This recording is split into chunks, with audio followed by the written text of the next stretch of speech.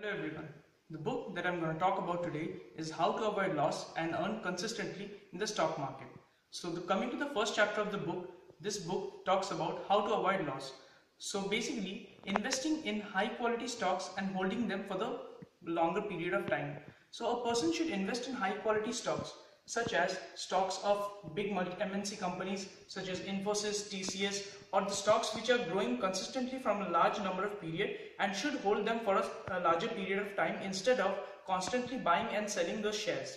And the second part which would avoid you to losing the money in the stock market is by investing the money from your own funds rather than from investing from borrowed funds.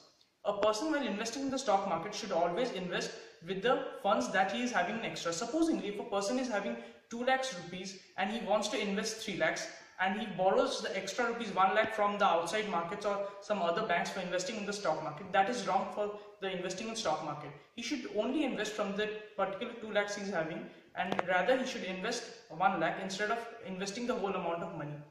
We should not invest in money can't be made in the short run. Supposingly, we always get a call from the stock traders like the price of the stock are going up or it might be going down, so it might be the right price of selling or buying the shares. That is the wrong misconception. We should let the stock prices to hold, and we should not constantly sell or buy the shares because the stock market is very fluctuating. The prices of stock might go up, it might come down, but we need to know that we need to hold the stock for a larger period of time for earning a consistent and good return. The second part of this book that we are going to talk about is stock market is not risky at all. Stock market is not risky, rather staying away from the investment in stock market is risky. If we find out like the bank rates of fixed interest, which the fixed deposit which the bank pays is around between 6 to 7%. But when we see in case of the stock markets, we supposedly taking the short risk in equity investments, they give us a return of around 13 to 15% per annum. So if we calculate it taking into account the inflation of the year, we find out the fixed deposit interest of a bank rather yield negative return on your investments, but on the same hand equity investments give you positive and higher returns. On the same hand, if we see equity investments are the best when the money is to be invested for a longer period of time. Equity investments are not meant for high return within a short period like within 2 to 3 years. If a person invests in equity for more than 6 to 7 years and tries to understand the stock market, then he would get huge returns. Mainly the people lose money in the stock market is mainly because of the lack of knowledge in the stock market. So it is better that people first understand and study the stock market, how the prices fluctuates, what are the forces and factors influencing the prices fluctuation. So once the person invests in this knowledge of studying the stock market, then only he can earn more in the stock market. So investment in knowledge of stock market is more than the investment in the stock market itself. The investment in stock market also gives you partial ownership in the business. For supposingly if you buy 10 shares of a company, so you can also be called the owner of the 10 shares of the company. So that gives you the partial ownership of the company.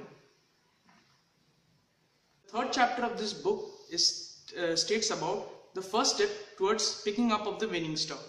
So in this case, we discuss about like when we are choosing a stock of a company, we should not take into consideration the profit and sales figure of a company, because these are the figures which can be easily manipulated by the company to attract more number of investors. So profit and sales figure should not be considered while buying a particular share of a company. Rather, the thing which an investor should look into is the return on equity, because the return on equity is the thing which the company is paying back to its shareholders through the a particular number of years. So this shows how much the company is paying back to its shareholders. The another thing which the investor can look into is the debt to equity ratio of the company.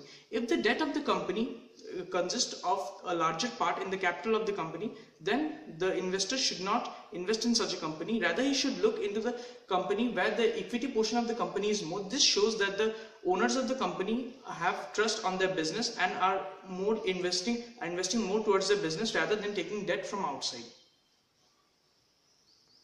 Of this book talks about how to evaluate the management.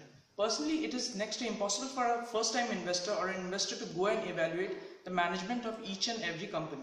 So basically, there are various parameters for measuring the management or evaluating the management of a company, such as if a person finds out the holdings of the promoters in the company shares is more than 30%, then it may have a positive or as well as a negative impact on the shares of the company. The investor should invest in such company where the institutional holdings are comparatively more, because this shows that the institutional investors such as the banks have trust upon the company and its growth or profit rate. So the investor should also see whether the tax rate or the tax which the company is paying is matching with the profit that the company's profit or the company is making or not, because this is a very essential parameter for measuring the management of the company, because this might show whether the company is manipulating its profit figures or not. The investor can get to know whether the company is genuine, the company's management is genuine or not, if he finds out that the return on equity from the last 3 to 5 years is more than 20%. So these are the parameters through which the management of a company can be evaluated by an investor. The 5th chapter of this book talks about valuation. It matters much. Valuation of stock is not science, but it is an art. It takes a constant practice of understanding the price fluctuation of the shares in the stock market to understand the value of the shares. The price of the shares has nothing to do with the value the share hold in the stock market. Both of them are totally different.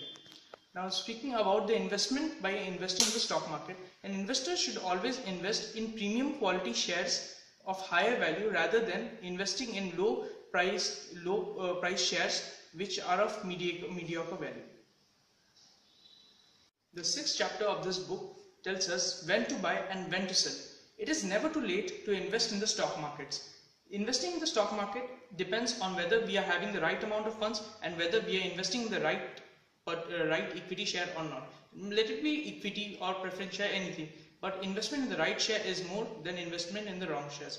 We should not consistently buy and sell the shares. Like if the share price is today is 10 rupees, tomorrow it goes up to 12 rupees. Immediately we sell the share to earn that extra 2 rupees. Rather, we should let the shares be with us so that we can understand that it might go up to a higher value after 2 to 3 years. It might come to a lower value after 2 to 3 days, but the ultimately how much the share price goes up, that is more important, instead of seeing the small margins by which it goes up.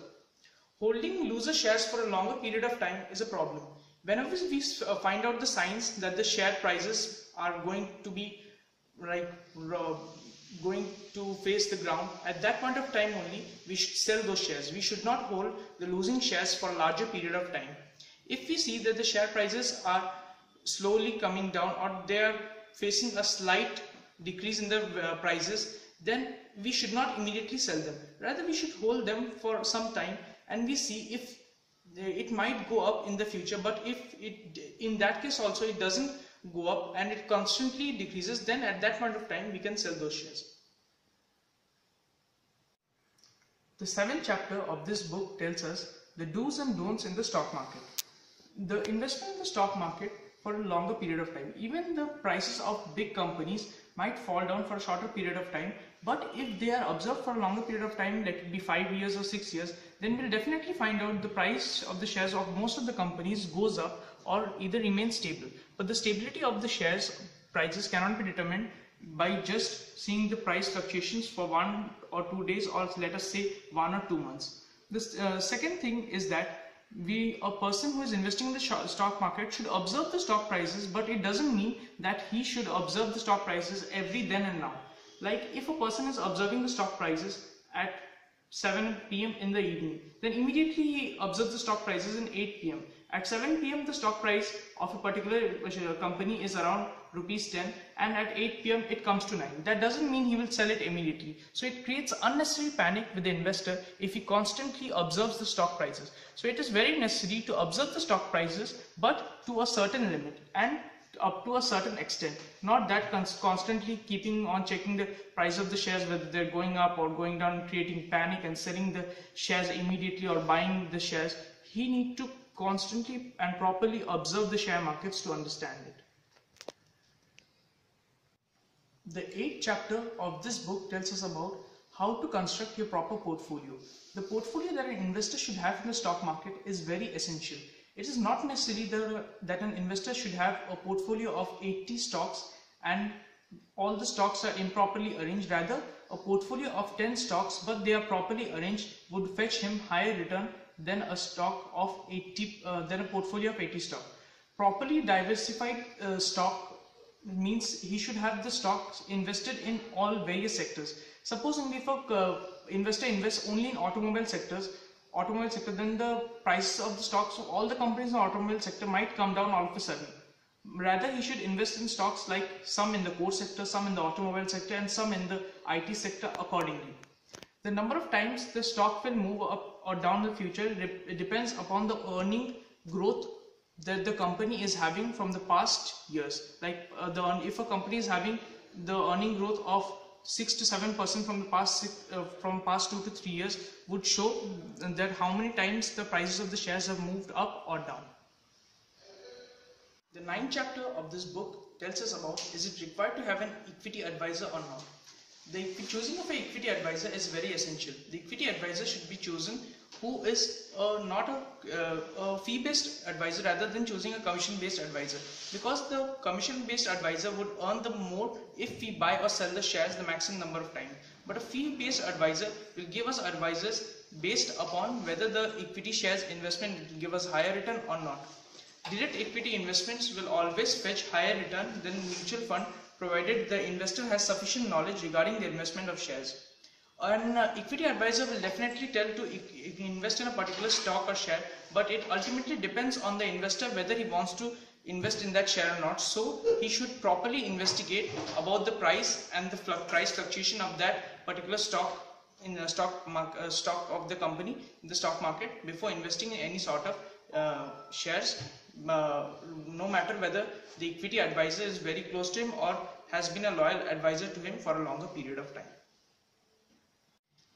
The 10th chapter of this book tells us the quick formula for picking winning stocks. Seriously speaking, there is no such quick formula for picking the winning stocks in the stock market. Rather, it is very necessary to check the stock prices manually so that we can choose the right shares.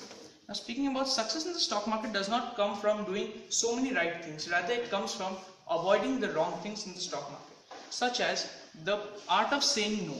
We may get advice from various equity advisors like to invest in this stock of a company, that stock of a company, but if we personally know that which stock of a company is right and which is wrong, then we can say him no, we don't want to invest in that particular company and we want to invest in this company. So this art of saying no in the equity market is very essential and important. So this was all about the book review of how to avoid loss and earn consistently in the stock market. Hope you liked it. Thank you very much.